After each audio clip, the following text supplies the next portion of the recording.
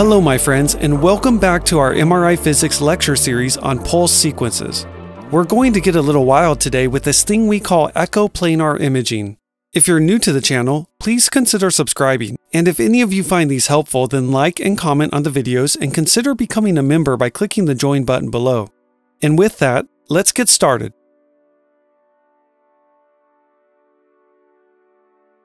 As a quick recap, on the previous lecture we developed what we called the gradient recalled echo, where we came upon two critical points, the first being that anytime we apply a gradient field, we cause our protons to precess at different rates, causing dephasing which degrades our signal.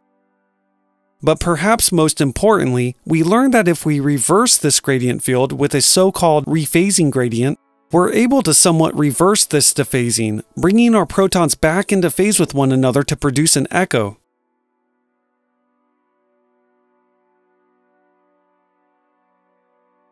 Naturally, we called this our gradient recalled echo, or GRE for short, and it's unique in that it does not need a 180-degree rephasing pulse at 1/2 TE to produce an echo as we need it in our spin echo sequences.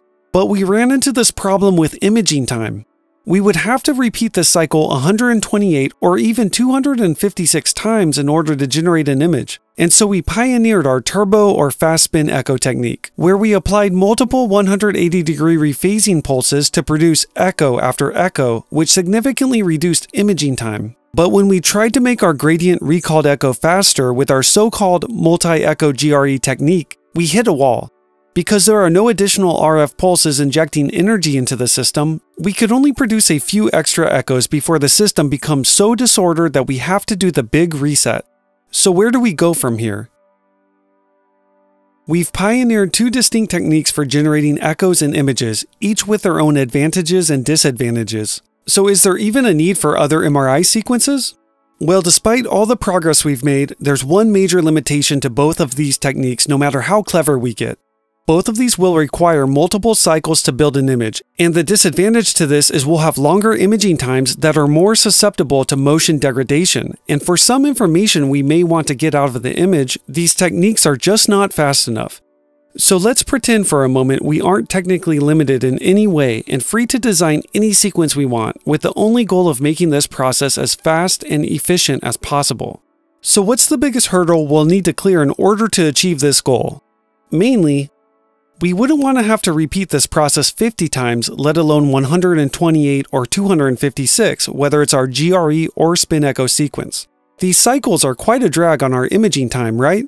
We're trying to make a Ferrari sequence here, and these are dump trucks.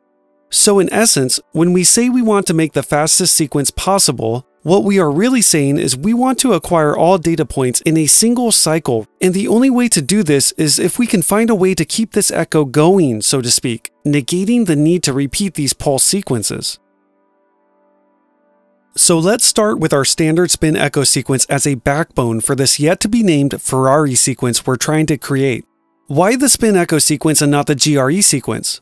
Well, we know this sequence has better potential to produce multiple echoes as seen in our turbo fast spin echo technique, and oh do we want to produce multiple echoes this time.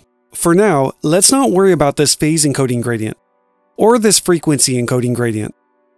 We know that because we applied this 180-degree rephasing pulse, we'll generate an echo that looks like this. But as we showed in our previous gradient echo lecture, the second we turn on any gradient field during this echo, it'll cause either dephasing or rephasing depending on the direction, and this will directly affect our echo. So what if we could find a way to prolong this echo, stretch it out so to speak? Instead of the small wimpy looking echo shown, what if we could find a way to use our gradients to manipulate the echo, dragging it out over a longer period of time as shown, and in fact make tiny little echoes within the overall larger stretched out echo profile? The way we're going to do this is by rapidly oscillating this frequency encoding gradient back and forth, causing rephasing then dephasing, rephasing then dephasing, rephasing then dephasing over and over again on top of this background echo that emerges from our rephasing pulse. Now I know this can be hard to wrap your head around, but just remember that if we do nothing at all, our echo will naturally develop as shown and quickly dissipate. but by rapidly oscillating this frequency encoding gradient back and forth, causing rephasing then dephasing over and over again, we sort of smear this echo over time by creating little echoes inside of it that follow the profile of the original spin echo. We're in fact creating gradient echoes inside of a spin echo, and you can imagine the technical challenges engineers were faced with trying to develop electronics able to perform this rapid switching of current and polarity. And if anyone has had an MRI or works around MRI machines, you know they can be really noisy, and this noise is due to these electromagnets being rapidly switched back and forth. So we've developed a method of creating hundreds of echoes in a row through this mixed gradient spin echo technique, allowing us to generate an entire image of a slice of the body in a single cycle. But is this an image of anything we can recognize, or are we still missing a major step in the image formation process? What about our phase encoding gradient? We have to have this in order to generate a recognizable image, right? So to do this, we will blip our phase encoding gradient on while these frequency encoding gradients are switching over. Now, if you've been following along with the lecture series up to this point, you likely have some questions. In all the sequences we've covered so far, our phase encoding gradient has looked like this, representing a different gradient strength for each cycle. But in this Ferrari sequence we're creating, our phase encoding gradient looks much different. How are we able to get away with blipping the same phase encoding gradient on like this? The answer is not simple, but remember that in the other sequences, we repeated the cycle over and over again, whereas in this sequence, it's all being performed in a single cycle with multiple frequency encoding gradients. So the phase shift we induce with this first phase encoding gradient will persist throughout the sequence, and our second blip of the phase encoding gradients adds to the first, the third adds to it again, and so forth, creating a new unique phase encoding gradient just before we turn on our frequency encoding gradient and record the signal. Sometimes you'll even hear this frequency encoding gradient termed the readout gradient, and that's why. Now, as things get more and more complicated with a sequence such as this, you can see that this concept of a single echo occurring at TE can't really be applied in the same sense it was previously used. And interestingly, we don't necessarily have to use a 90-degree initial RF pulse to start this, so we commonly use this alpha to denote the fact that this initial flip angle can vary. This is beginning to look like a legitimate pulse sequence now, don't you think? If you could pick a name for this sequence, what would you call it? Yep, that's right. The Uber Fast Spin Echo Sequence. Well, looks like they didn't continue with the spin echo one-upmanship on this one, and like with any breakup, decided to start fresh. This sequence is the generalized form of what we call echo planar imaging. Now warning, this term is confusing in that it is used in a general sense to refer to sequences that are super fast and usually acquired in a single cycle, and this pulse sequence shown is the basic backbone of this sequence family. Echo planar imaging is not a term that I find intuitive, but if you associate anything with this term, it should be that it's fast. How fast? Try a whole slice of the body in as little as 20 milliseconds. This is the Ferrari, or whatever your favorite hypercar is, of MRI pulse sequences. Nothing is faster. But as always, with great speed comes great image degradation. There is no shortcut in MRI physics. The faster we go, the lower the resolution our pictures will have, and the noisier they will be. And what about image contrast? Like we saw with our turbo fast spin echo technique, there still is an overall decreasing T2 something happening. But again, our basic concepts of how our TE and TR parameters affect contrast get even more complicated with this sequence, with some of you might noticing we don't even have a TR in this sequence. But you can see from this curve there will at least be a degree of T2 weighting. Let's point out a few other features of this pulse sequence. Remember that this is a combination of a gradient recalled echo and spin echo sequence, so we still need to perform the initial steps we use to set up both those sequences, as well as other things that we'll cover later. And this first part of the sequence is sometimes referred to as the spin preparation module, while this other section is called the image formation module, the part of the sequence where we actually record the raw data to build the picture. So why would we want a super fast sequence that has poor resolution, high noise, and questionable image contrast? Well, what if we don't really care about how good the picture looks, but instead want to see something really subtle, like how our signal changes when oxygenated blood rushes into active neurons and releases oxygen into them?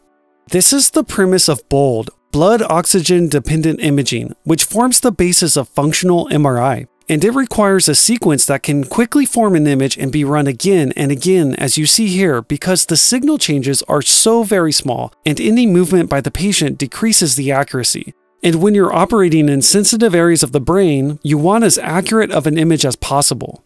Another scenario. What if you want to detect the signal changes when water molecules randomly move throughout the brain tissues? This is what we do in diffusion-weighted imaging, and again, we're not looking for a fine picture of the brain, but rather very subtle signal changes that require multiple applications as fast as possible to minimize patient movement. So while this sequence may at first seem useless, it's actually perfect for things such as functional MRI and diffusion-weighted imaging. And again, keep in mind that the term echoplanar imaging is a general term encompassing a family of super fast sequences built around this backbone of mixed gradient recalled and spin echo techniques we formed in this lecture. And in fact, we already covered another echoplanar technique. That's right, our lecture on the haste and single-shot fast spin echo sequence is a variation of this echoplanar technique that gives us a little more contrast than our usual echoplanar sequence at the cost of slightly lower speed. So we've done it. We've pioneered a blistering fast sequence that allows us to do incredible things, such as see relative neuron activity and water movement within the brain. But there's a slight problem, particularly when it comes to the second example. In this current form, we can't actually detect water movement, at least not on the level we need in order to detect things such as strokes. Is there a way we can modify this sequence to improve our sensitivity? On the next episode of MRI Physics Explained, we build off the lessons we developed in this lecture and take a deep dive into diffusion-weighted imaging, a very cool imaging technique that I guarantee has impacted the life of you or a loved one at some point. Please like the videos and subscribe to the channel if you enjoyed this content. Click the join button to see additional ways you can support.